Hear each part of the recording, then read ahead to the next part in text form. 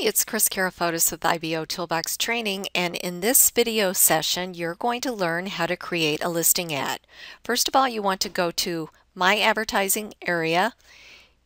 Under Site Navigation, you want to click on Create New Ad. We're going to create a new text ad.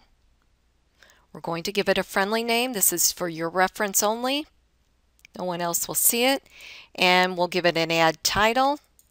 And then next we're going to enter in the ad text. And then next you're going to come down here and you're going to enter in the website link. Since this ad is for IBOtoolbox, I went over to Links and Graphics and copied my invite URL. We'll go ahead and paste that in here. And we'll leave the display speed on default. We'll run it on ibosocial.com, HomeBizBlogs, IBO Junction, and the newsletter. Go ahead and click on Save Ad. And now the ad is displayed under My Advertising. Now it's still turned off and we need to turn it on. Before we do, we're going to come over here and click on Preview to make sure that it's displayed properly.